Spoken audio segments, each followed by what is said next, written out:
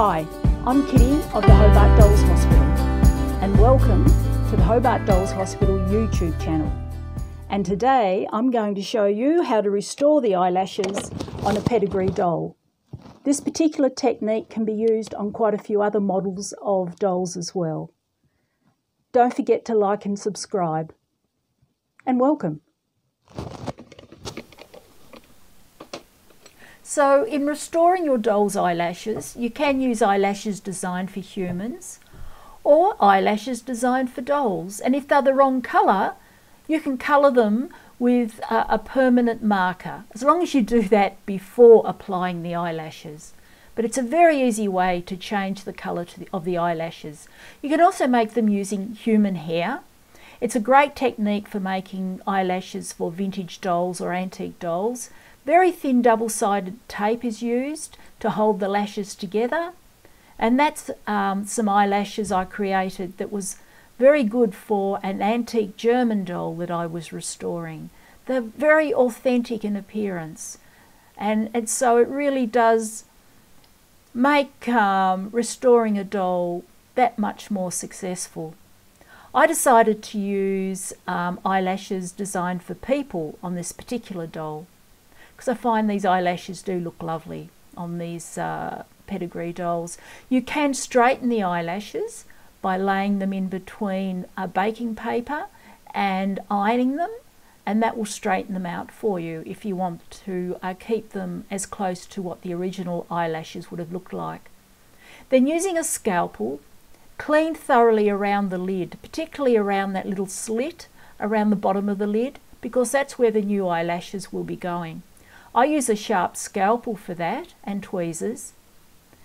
If your hands aren't very steady, I suggest using something not as sharp as a scalpel, because you don't want to risk damaging the doll.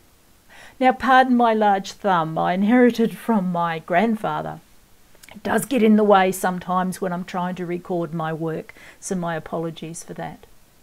So spend your time removing any residue from inside that slit, any old pieces of eyelash, any glue, or any of the remaining tape that the original eyelashes would have been applied with. Then take the eyelashes that you're going to use and lay them across the lid and trim them to the length that you feel you need. Now, when I did this, I found that they were just a fraction too long. So I then trimmed a little bit from the outer edge of the eyelashes. Don't trim from the inside edge, because then it mightn't sit quite right and they mightn't look quite right. A milk bottle lid is great for mixing the epoxy adhesive in that I like to use. 5-minute epoxy adhesive is excellent because it sets relatively quickly, but at the same time it gives you time before it is set to move the eyelashes around and get them into place. So mix it thoroughly. I like to use a thin icy pole stick, and I really give it a very, very good mix around.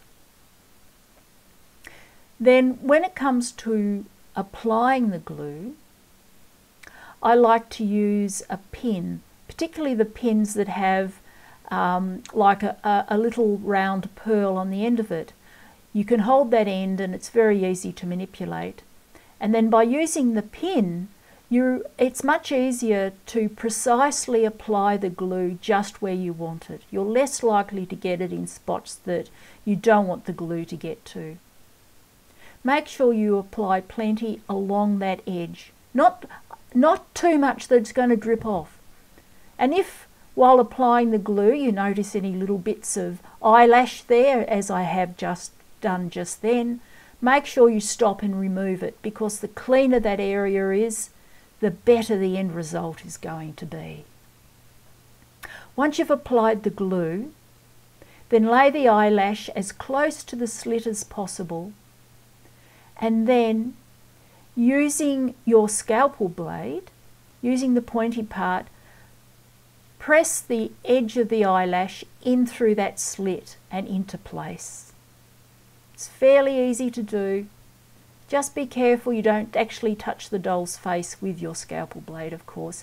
And then press the eyelashes down a little bit, and that will make them sit down against the lid, and it makes for a much more natural appearance.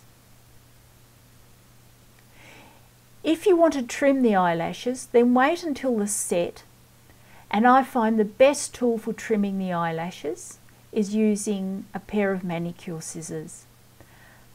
Again, hold the other eye still while working on the eye. And by holding the other eye still, it stabilises your work area. The eye doesn't move while you're working on it. And there are the scissors. They're excellent. That shape means that they can cut around the edges of the eyelash. So don't forget to subscribe. Don't forget to like. Thank you for watching the Hobart Dolls Hospital YouTube channel. Please don't hesitate to get in touch if you would like to ask any questions or make any suggestions. Bye for now.